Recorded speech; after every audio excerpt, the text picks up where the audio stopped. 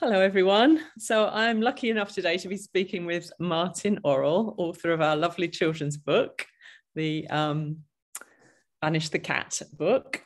And I'm going to now bring him into the view so that we can have everybody. There we go. So Martin, I've got a few questions for you, and I think you have some for me. Well, that's good to know. First of all, I know I've known you for a long time, so I know that you've always loved making up silly rhymes and puns, and it comes very naturally to you. So I just wondered, I thought at one stage you told me that you once did some proper training in creative writing. Can you tell us a bit more about that? I actually did, when I was at school, I actually did some training in poetry and verse. I did bronze level speech and drama, and I've still got my medal somewhere. It's used to get a little, like grade 5 or something, and I don't want to lose that. And actually that helped me with, I guess, scanning in verse. And I've always kind of written, songs or sketches or poetry. And poetry is good because, it's something you can always do when you're a bit churned up about something. And I've got the kind of rhythm in my head, which is quite useful.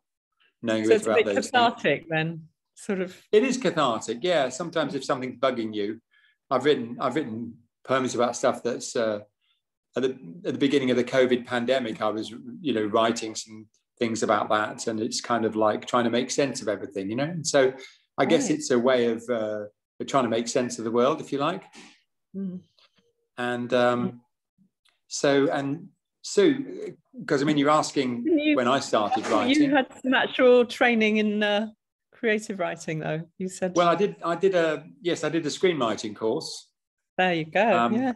I did a master's in screenwriting. Actually, now you got it out of me. And that was like a 2-year course, and so I did quite a lot of scripts for that and preparations of scripts, and so you get an idea about how stories work, and. So it's a wonderful experience, opportunity.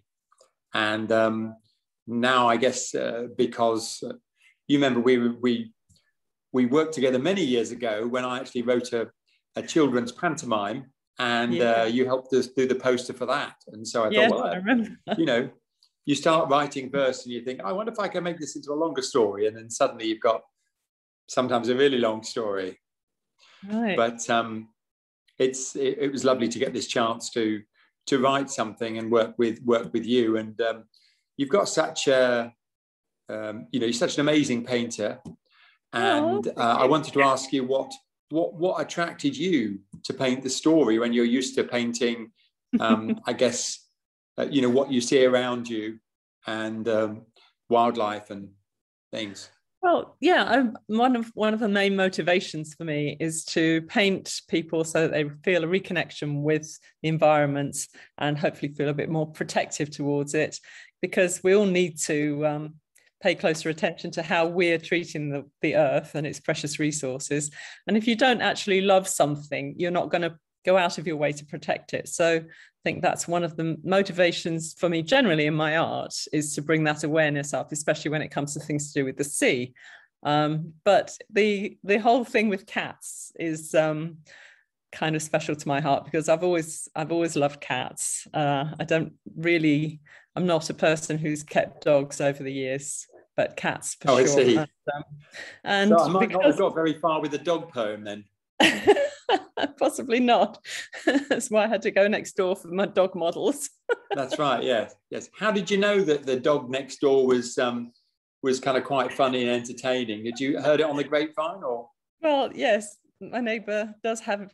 That particular neighbour has 10 dogs because she can't resist taking the rescue ones when they become available, and. So she's had a long history of involvement with that, with the Montego Bay Animal Haven charity. So and this particular one, the light colored one that loves to run around in circles, I won't give you his real name because in the book he's Pepito, so he should stay Pepito, but yes, he we don't want the press stupid. we don't want the press after him, do we?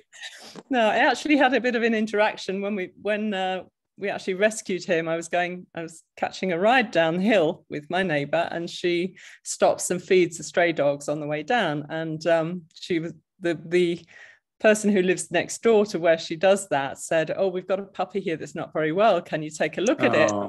So we actually ended up changing our plans. We were going to the beach, but that got swiped aside, and I ended up with that dog on my lap, wrapped in a blanket, and we went to the vet instead. And the poor thing actually had parvo, and it's amazing that he actually recovered from that, and it's only due to my lovely neighbours loving care. And so he has been a bit brain damaged, which is why he's a bit stupid. Okay. But it meant he could feature in the story and in your pictures now. Yeah. Well, okay. It's been lovely talking to you, and we'll do this again very soon. So I think that'd be a great idea, Sue. Okay. Thank you. Bye-bye for now. Bye.